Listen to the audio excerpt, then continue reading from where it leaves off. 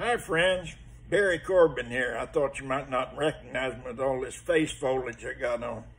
I'm getting ready for a movie, so I've got to look a little rough right now.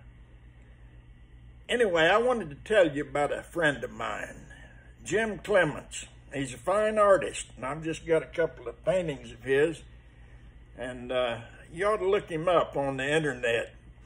This one up here reminds me of a time I was riding out in the Four Corners near Durango, Colorado, and a cloud came up. I was out there with a bunch of these Hollywood fellas and thundering, so I just took off and ran my horse back to the home place and tied him up and put the slicker over my saddle, and I just sitting on the porch when they got back, and they were all wet and bedraggled.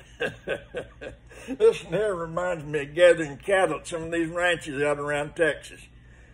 So anyway, look him up. You might find something that you like. He's a good man. Jim Clements is the name. Artist extraordinaire. See y'all later.